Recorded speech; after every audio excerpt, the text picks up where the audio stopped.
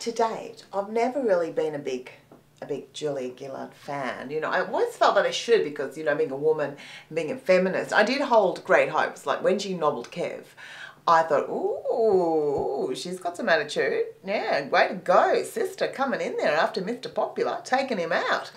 But it was kind of like, it was never as impressive as she'd been as the number 2 to Kev. She was very impressive. And I thought, isn't that sad that as number 1, she's not as good as she was as the number 2? Until the other day, when Julia just blitzes the world with the speech we women have been waiting to hear from those morons in Question Time, those misogynist pigs. I mean, I had to play the speech a couple of times. I was proud. I was going, go, Jules. She looks like, look, here she is.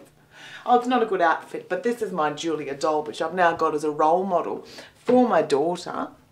You know, a role model for women around the world standing up against the hypocrisy and misogyny of men in Parliament using sexism and their abhorrence at sexism as a way to manipulate and manoeuvre public opinion, not because they care about sexism, but because they think it makes them right. And that's probably the most terrific. So anyway, that was all going well and I was feeling pretty good and everyone's looking at that. But then, of course, what happens is they get in trouble, the Labor Party, next day. This is like some sort of misogyny tug of war, proving who's the most misogynist. Julia says, you know, there's no way I'm actually, you know, I will tolerate misogyny or sexism anywhere in the speech. So they go, okay, we'll take her out on that. Anything slightly misogynist or untoward in the Labor Party, we'll take them out. You know, Tony Abbott anyway, he's the poster boy, isn't he, for misogyny? Here he is. You know, abortion, yes, abortion, that's the easy way out. Yes, it would have been for the rest of us if Tony Abbott's mother had had an abortion. Would have been good for all of us probably. But she didn't, so now if she had to live with Tony, so do we. What a terrible thing to say anyway. That is just the most horrible thing to say. Anyway, that's misogyny. He said that back as a health minister in 2004. Then they went on in the Liberal Party, the people that are really concerned now about what happened the other night at the, you know, at the union dinner that the Labor ministers didn't leave.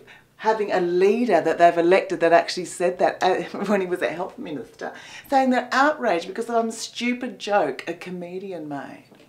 Can't believe that, really. And he's here, like, it's like proving that they're the feminists. Like, suddenly the Liberal Party's reading Germaine Greer with visits from the feminist fairy, going, oh no, we're feminists now. Can't you wait to see him at the Slut Walk or at Reclaim the Night in his My Body, My Choice t-shirt, going, yay, watch out, Julia, we'll feminist you, yeah, feminist. But it is also, you know, really crazy, really. I mean, how they could even get this big thing about the comedian, really. I mean, I'm born, I have to say, there's no defence of comedians. We're indefensible. That's our job. We are offensive. Of course we're offensive. We offend everybody at some point. You can't help but be offensive.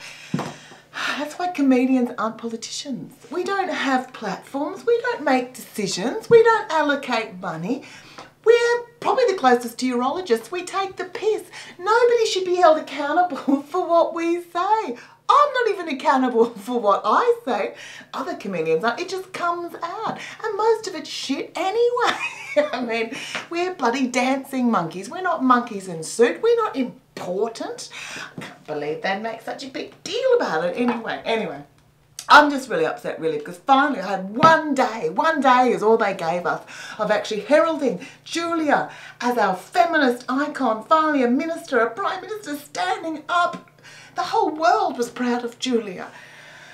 And one day later they're saying, oh no, you know, they should have left. Julia said, you know, what she said, and if her ministers stayed, but there was a bad joke made about Tony. How can you not make a bad joke about Tony Abbott? He's built for comedy. And his female, I think, personal assistant, or, you know, whoever she was. But anyway, that they should have left. How can Julia be held account for whether or not her feminism and her stance on sexism and misogyny, about whether or not a couple of blokes leave a union function? What's next? We go and audit the housework done by Labor ministers' wives. And if Julia doesn't go around, if it's not 50-50, I'm sorry, no, you're going to have to leave the party. What do? Audit in people's magazines and in their record collections, or their, you know, you've got to audit their thoughts, you know? Makes you think, really. What's next? I'm bored of all this. I'm bored of all this argy-bargy. just get rid of this idiot here. This idiot has to go. And get on with some politicking and get over this stupid fighting. I'm so bored of it all. I don't know what I'll do this afternoon. I'm sick of everything. I might just go and have an abortion. Yeah, that'd be the easy option. Don't feel like doing the dishes. Just do an abortion. Yeah. Oh, by the way, I'm not pregnant. You know, Tony's right. Sometimes us women, even when we're not pregnant, we have abortions because they're so enjoyable and it's such an easy way out, you know.